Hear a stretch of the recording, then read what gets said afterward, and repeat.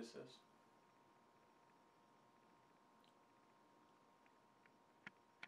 I was in Home Depot a couple of days ago, and I had seen this pack of pencils and a pencil sharpener.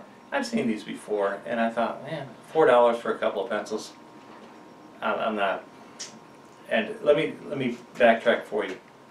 I've had mechanical pencils. Everybody talks about getting mechanical pencils. The problem with a mechanical pencil is the one that I had is German. It's 20 bucks. It's excellent. Had a little sharpener on it. Had the eraser in it. Great for fine markings, such as for cabinetry work, doing trim work, that kind of thing. But a lot of times I'm on a roof, I'm in an attic, I'm in a cabinet, I'm under the house, and I misplaced it or lost it. And at 20 bucks a pop, I'm back to pencils.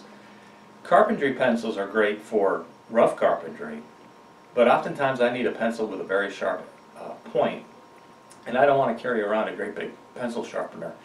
And I've seen these before, but I've never used one or saw anyone use one, and I was very pleasantly surprised. This is from C.H. Hansen, and let me show you, if you're not familiar, the motor is just out of your toolbox. It's your drill. I've used this also on an impact gun. It worked, but I certainly prefer it on a drill. Let's make it a little sharper. Look at that. How is that? The motor's what you have in your toolbox. Just carry this in your bag or in your pouch. You're good to go. It's from Hansen. C.H. Hansen. Very clever. I would pick one up. I'll catch you on the next one.